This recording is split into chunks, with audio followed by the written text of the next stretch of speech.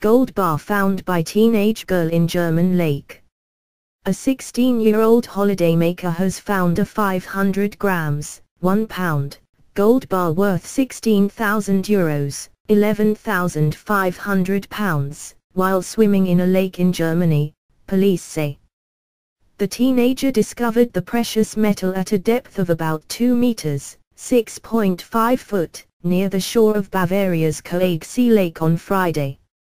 She handed it in to police, who are now investigating where it came from and who owned it. Police divers checked the area for more gold on Tuesday but found nothing. The find revived rumors of Nazi gold supposedly lost in the lake, near Germany's southern border with Austria, but reports said the find was not connected to the Nazi era.